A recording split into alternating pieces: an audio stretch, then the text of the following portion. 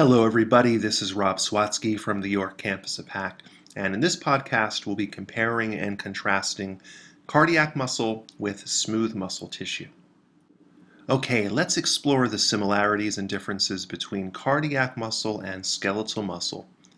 Cardiac muscle is found only in the wall of the heart and is surrounded by a variety of other tissues and organs, including connective tissues, nerves, the heart's own conduction system, including the pacemaker, and blood vessels.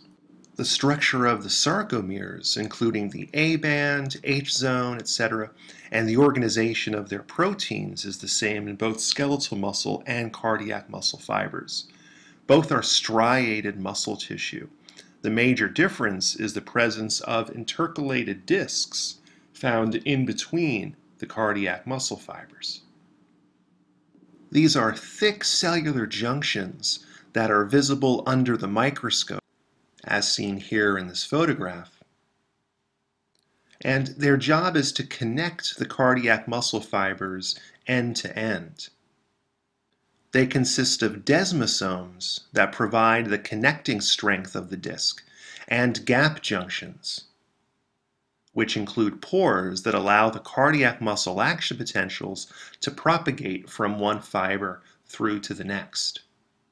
Cardiac muscle fibers contain more mitochondria than the skeletal muscle tissue, indicating a strong need for aerobic cellular respiration in order to produce enough ATP to power their contraction. The fibers are also branched and have a single large nucleus within each fiber. Physiologically, cardiac muscle has a longer contraction cycle compared to skeletal muscle. It can stay contracted for up to 15 times longer than skeletal muscle. This is because calcium ions are released into the sarcoplasm for longer amounts of time from both the sarcoplasmic reticulum, shown in the diagram in yellow, and the interstitial fluid outside of the fiber. A big difference between the two is that cardiac muscle is involuntary, which means it can contract through its own autorhythmic fibers, unlike skeletal muscle, which is primarily voluntary and only contracts in response to the neurotransmitter acetylcholine. At rest, cardiac muscle contracts every 0.85 seconds, averaging around 75 times per minute. Now let's take a closer look at smooth muscle tissue. Smooth muscle tissue is similar to cardiac muscle tissue in that it's mostly involuntary and autorhythmic. There are two types of smooth muscle tissue: visceral or single unit smooth muscle tissue and multi-unit smooth muscle tissue. Visceral smooth muscle tissue is the most common and is located in the skin, blood vessels, and hollow organs like the organs of the GI tract, including the stomach and intestines, and the urinary bladder. The smooth muscle fibers are attached to each other in an end-to-end arrangement and contain gap junctions to allow propagation of the muscle action potentials.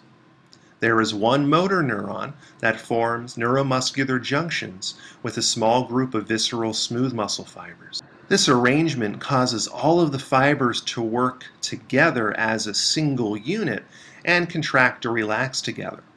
Multi-unit smooth muscle tissue is the other type of smooth muscle tissue and is made of separate muscle fibers with each connected to its own motor neuron terminals. In contrast to visceral smooth muscle fibers, there are no gap junctions. So when the action potential reaches the fiber, it triggers the contraction of only that one fiber and is working independently of the other fibers nearby. Multi-unit smooth muscle tissue is found inside the walls of large arteries, in the lungs' larger airways, the erector pili muscles of the hair follicles, and the small muscles of the eye that help focus the lens and adjust the diameter of the pupil. Smooth muscle tissue is different from both skeletal and cardiac muscle in that it is non-striated. It has a tapered shape, with the ends coming to points, with a thicker middle portion containing a single nucleus. It lacks the sarcomere arrangement of the other muscle types, but it does contain both thick and thin filaments. It also contains intermediate protein filaments and dense bodies that are spread out through the sarcoplasm as well as attached to the muscle's sarcolemma. The dense bodies work in a way similar to the Z discs in striated muscle and serve as attachment points for the thin filaments. The intermediate filaments also connect to the dense bodies and help distribute tension during contraction, pulling on the dense bodies and shortening the muscle fiber in a twisting, corkscrew-like fashion. Like cardiac muscle, smooth muscle also has a longer contraction and relaxation cycle because it takes a longer time for the calcium ions to reach the filaments and then exit the fibers after contraction. Smooth muscle also displays a greater ability to stretch and shorten compared to the other muscle tissues, and still be able to contract in these different states.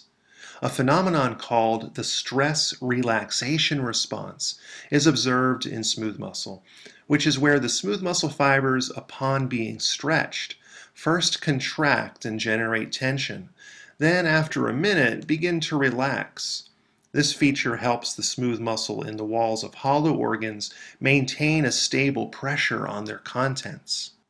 Smooth muscle fibers don't have much sarcoplasmic reticulum and lack the T or transverse tubules in their sarcolemma. Instead, they contain small pouched infoldings of membrane called caveoli that store calcium ions. Calcium ions stay in the sarcoplasm for longer periods of time and generate smooth muscle tone, which keeps the fiber partially contracted over time. This is a useful feature in the walls of organs of the GI tract, where the walls can keep a steady pressure on the digestive contents inside, helping them move along through the system. This muscle tone is also helpful in blood vessels, such as the arterioles, where the sustained pressure can be used to stabilize blood pressure.